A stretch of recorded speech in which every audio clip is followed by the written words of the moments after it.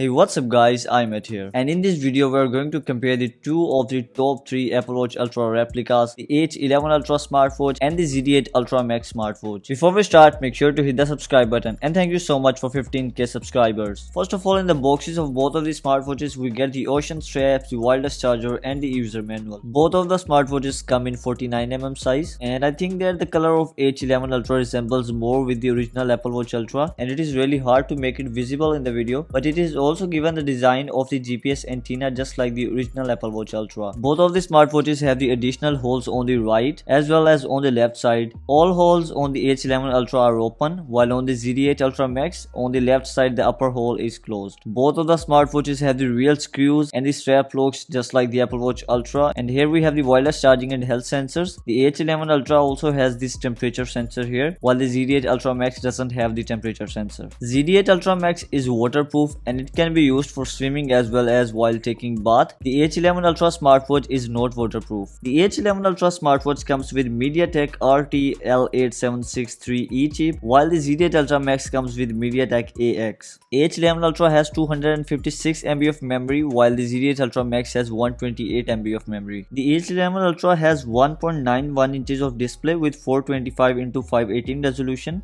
and here is the bezel size. It has quite thick bezels, and as advertised, the ZD8 Ultra Max has 2.08 inches of display with 420x485 resolution, and here is the bezel size. So looking directly at it, the display quality of H11 Ultra is so much higher than the ZD8 Ultra Max. The action button on both of the smartwatches cannot be customized. On ZD8 Ultra Max it is used to access the app history, while on H11 Ultra it is used to access the sport modes. Let me show you all of the watch faces.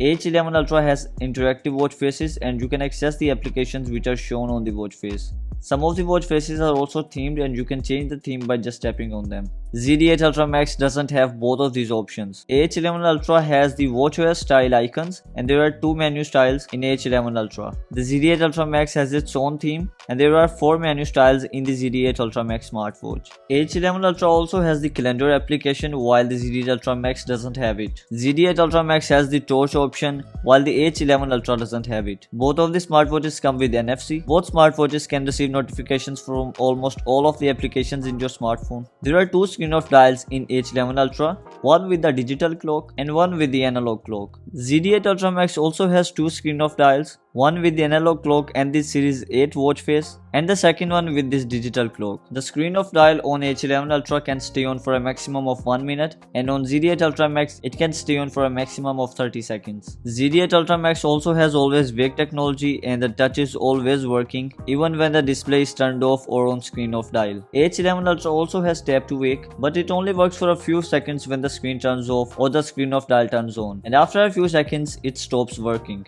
Both smartwatches have the keep bright option or always on display, which means on the watch face the screen will never turn off, and it will only turn off when the battery dies. Both of the smartwatches have the bedside lamp mode, so let me show you all of the languages supported by them.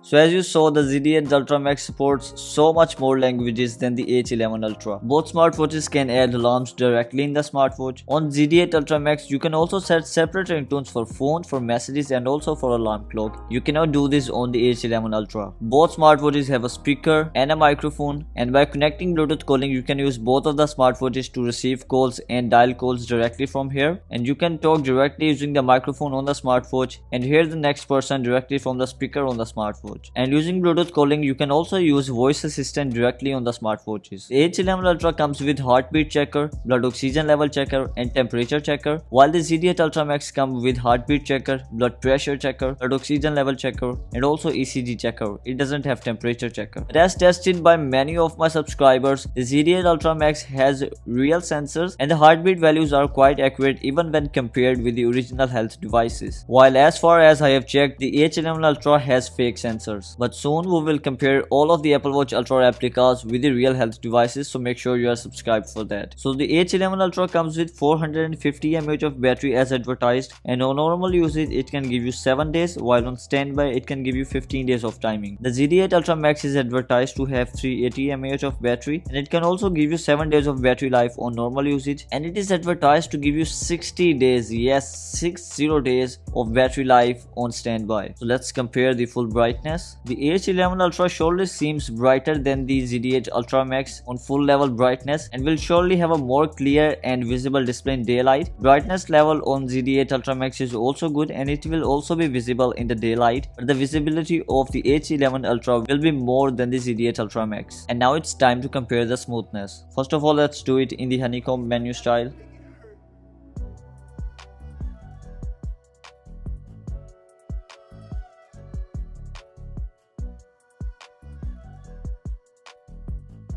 The UI and transitions on the H11 Ultra are surely better than the ZD8 Ultra Max. The icon size on the ZD8 Ultra Max is so much smaller.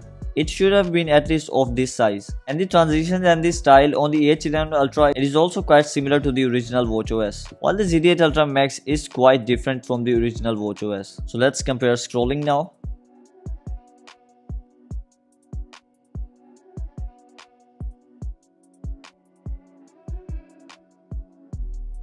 So the scrolling is also smoother on H11 Ultra. Also the touch of H11 Ultra is better than ZD8 Ultra Max. While scrolling, the ZD8 Ultra Max opened the applications twice, while the H11 Ultra didn't open any application and also scrolled quite smoothly. So now let's see how fast is the touch response on both of them.